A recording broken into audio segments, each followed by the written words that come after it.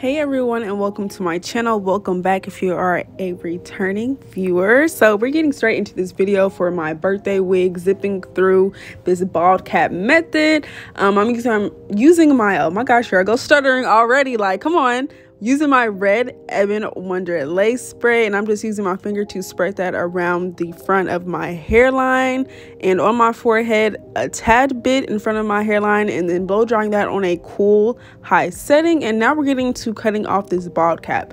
Y'all, I know I've been going for a month now. Like, isn't that crazy? That just sounds really insane. Like, why would I be going for that long? Who knows? I'm not going to speak on it today. We'll save that for another video, but I'm back and I'm better. That's all that matters. And I'm happy to be giving y'all content again. I missed you guys. Taking my Ruby Kisses cream foundation in the shade RD15 and my makeup brush, I'm just smoothly putting this onto my cap so it can give bald. You feel me?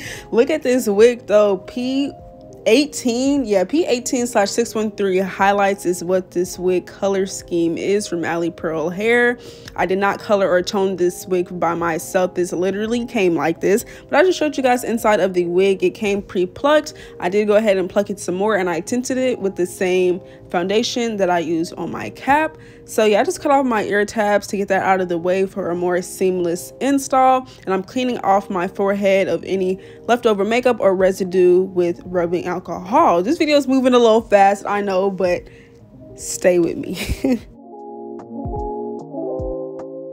I'm being really precise with this because this is my birthday wig. Not only because of that, but yeah, definitely because of that. Like, you can't fuck up the birthday look. Like, but anyways, let's focus. Let's get serious. I'm getting into my first layer of glue. I'm using this Get Crazy glue. I have it linked down below in the description box. I'm using my popsicle stick to smooth this glue out, and I'm kind of keeping it on the cap, in front of the cap, and then a little bit on my skin. As you guys can see now that it's drying down and getting tacky, you guys can kind of see like the outline of the glue and where exactly I have it placed on my forehead. So I'm repeating the same process. I love to apply the glue actually not behind my ear, but right in front of my ear, so that the wig can just stick a lot more natural on my sideburns. Wow.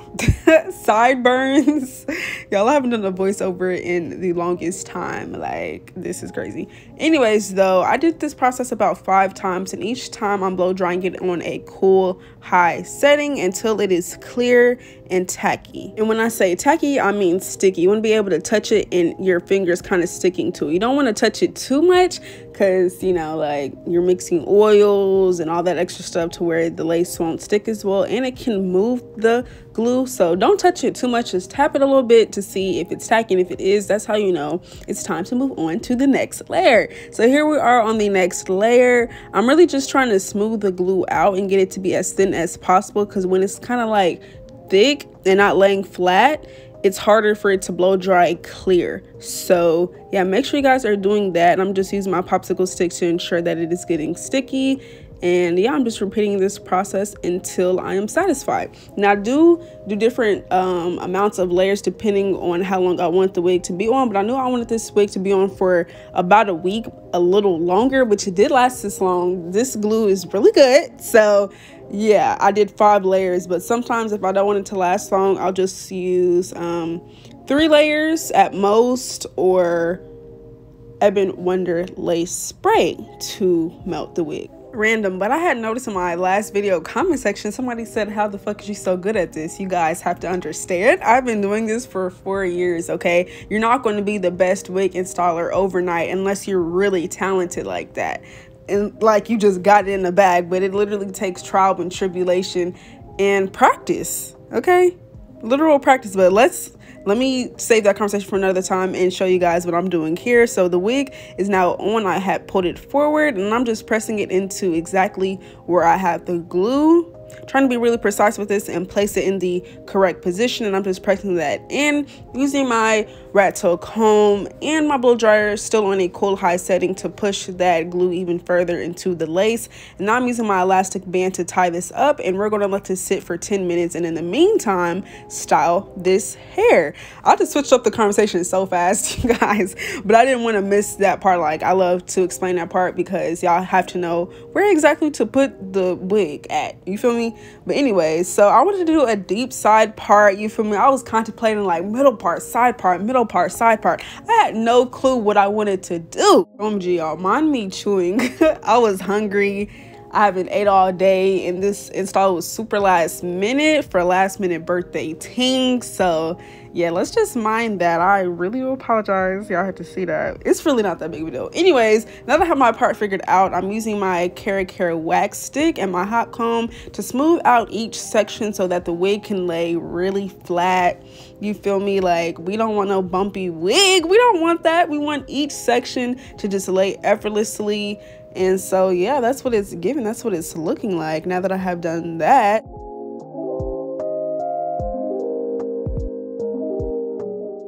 After letting that band sit on there for a good 10-12 minutes, I'm taking my scissors and I'm cutting 2 sections upwards, if that makes sense. You guys can see what I'm doing, in my eyebrow razor, and I'm cutting off my lace. I'm trying to cut it right where the glue was left, but it is some pieces sticking up, and what we're going to do about that is either glue those pieces back down or cut them off as we go if they're just not necessary. As you guys can see, I'm doing here, just cutting off some pieces that really just didn't need to be there, that didn't belong.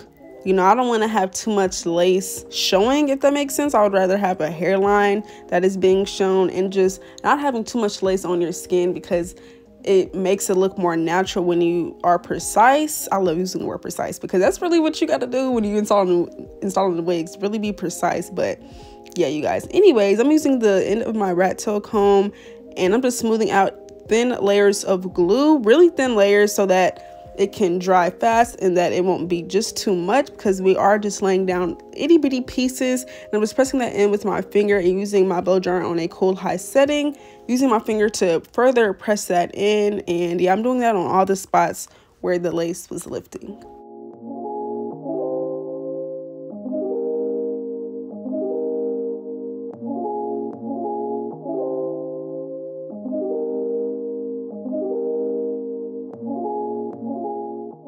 To add some more color to my lace, to blend it more into my skin tone, I'm taking that same RD15 cream foundation and this small makeup brush, just like an eyeshadow brush, and I'm just patting that into the lace. And then I'm taking my red Ebon Wonder lace spray and tapping that into my lace, right where the lace is. You feel me? Right in front of that lace and on top. So yeah, just smoothing that out with my finger, not using too much, and then I'm letting that dry for like 30 seconds and then putting on the elastic band. Shout out to Ebony for giving us that tip on TikTok. But yeah, using my my elastic band for about 10 minutes as I continue to style this hair.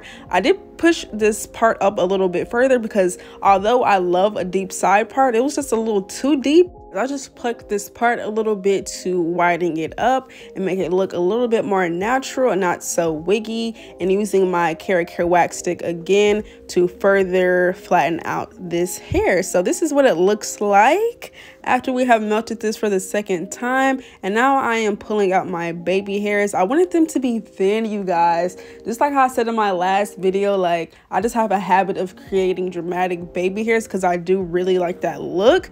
But with the blonde, you don't really want to do that unless, you know, that's your preference. Do what you do.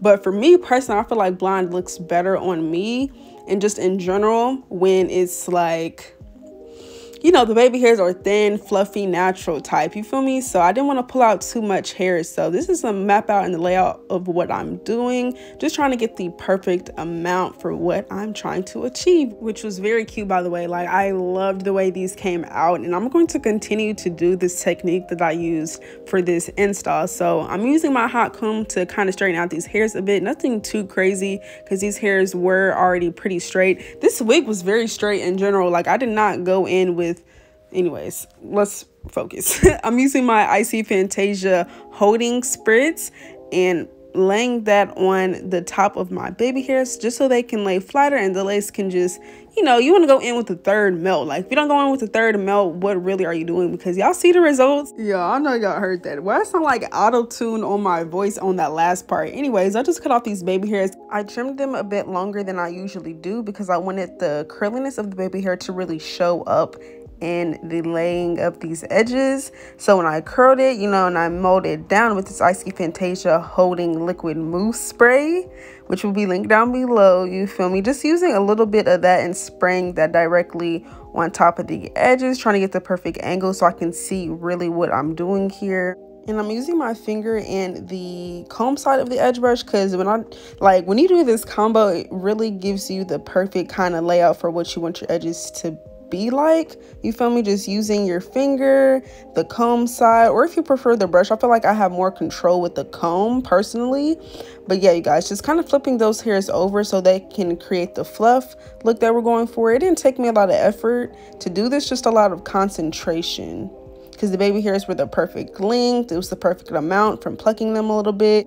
So y'all know how I transitioned from using Gatsby glue gel on my baby hairs to using foam and not even just Gatsby glue, but that ORS holding gel too. And now that I'm using this spray after leaving the foam alone, like just trying something different, because I have seen somebody use Icy Fantasia spray for the baby hairs and I really like the outcome of it. I'm like, okay, like they're fluffy, they're cute, so I gave it a try.